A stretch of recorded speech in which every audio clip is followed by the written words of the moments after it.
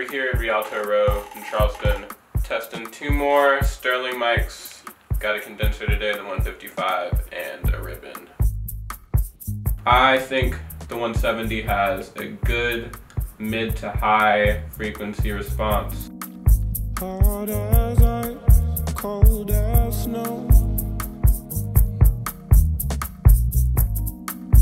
Message from another world. If I had a vocalist with a more breathy, delicate voice, like something that just kind of stays in a small vocal range up in the higher register, I might record them with the ribbon. I don't need to know as long as I've got my girl through the glass. The 155 has a good mid-range response, a good body to it, especially for me because I have a kind of mid-rangey vocal anyway. So I would probably use that one for vocals and things like that.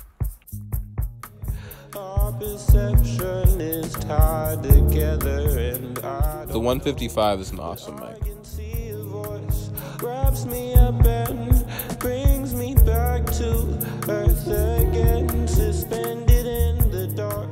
Do we really? I'm Khari Lucas, aka Contour. Thanks for watching.